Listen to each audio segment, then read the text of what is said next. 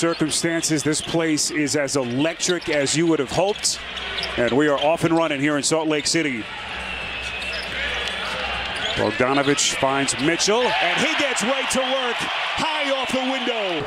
Obviously, Dallas, they went at him. Whoever he was guarding would set screens on the ball to get a switch to get him in isolation. The Dallas Mavericks have lost 11 straight trips here in Salt Lake City. Haven't won here since April of 2016. Dinwiddie got into some trouble. Brunson, a smart cut, well played, has to fade and hits. Tough shot by Brunson. Tough shot. I love this young man. Dinwiddie misses badly. Up the floor comes O'Neal. This is Conley into the paint. Exquisite pass to Gobert. Full percentage regular season player in the NBA with the efficient slam. That's Dorian Finney-Smith. What an improvement. 1 point Utah lead. We just crossed the 8-minute mark. Brunson against Mitchell. Key matchup in this game. Brunson the spin and hits. That's his second basket. I mean, this kid is theft. Up the floor for Reggie Bullock. And now Dallas will reset. Brunson the other night, first Maverick to ever post 40+ without a turnover in a playoff game, and he is coming for more. And it's really simple, right? Always love to engage with our fans, so join us throughout the night by answering our poll questions and trivia. Just scan the QR code on your screen to play. Our first question, will Jalen Brunson score at least 20 points here tonight in Game 3? You had a little head start. Maybe we should have asked this right at the start of the game. I mean, the way things are going right now, I think 20 in the quarter. He might, exactly. Jordan Clarkson and Hassan Whiteside have checked into the game for the Jazz. Here's Bogdanovich on the box, spins into a double team, and then Bullock. That's what he has brought, the defensive element that they so desperately needed as they have been transformed. Grant at that end of the floor, 4 to shoot. A short clock right now, so maybe a quick hitter off this sideline out of bounds, but the offense has not been efficient like it had been in the regular season. Give credit to Dallas and their defense. Mitchell's 3 off the handoff from Whiteside. What are you seeing from Utah's offense? Yeah, right now there's no flow, no rhythm. They're not getting good looks, good shot opportunities. And obviously everything's contested, and you got to give credit to Dallas and their defensive game plan.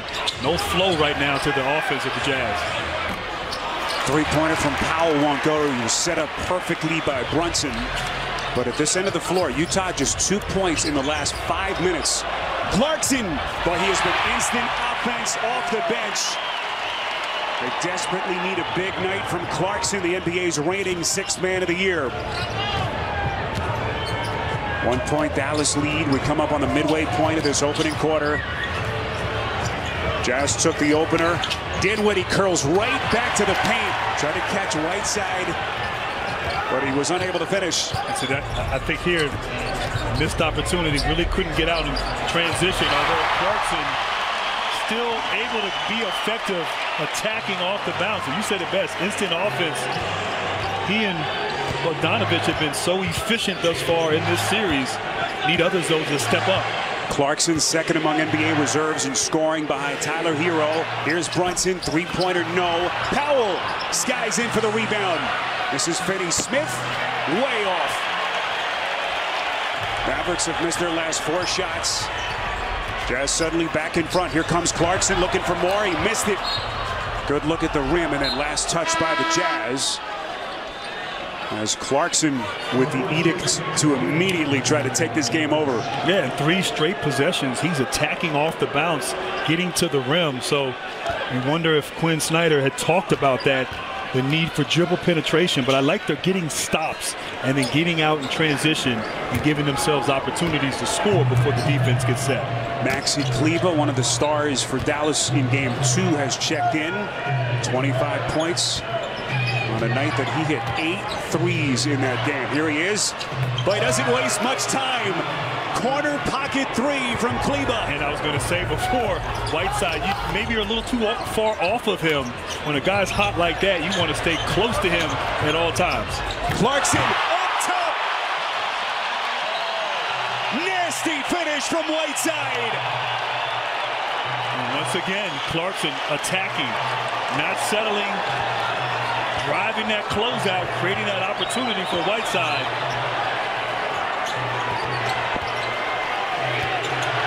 Well, we expected fireworks here tonight. These two teams have not disappointed. Mitchell again turning up the defense. Out to Kleber, he'll fire, splash! What has gotten into Kleber? Maxi Kleber, who prior to game 2 was shooting 19% from deep since the All-Star break. As Mitchell misses, he has been dealing with an ankle injury for about the last month. But my goodness, Brunson takes a little bit of a shove here from Clarkson.